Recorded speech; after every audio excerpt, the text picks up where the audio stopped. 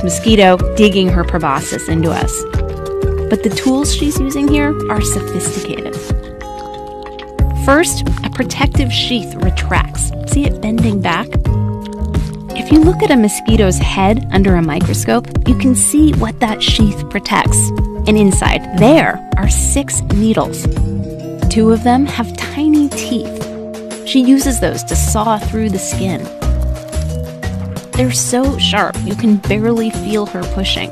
These other 2 needles hold the tissues apart while she works. From under the skin, you can see her probing, looking for a blood vessel.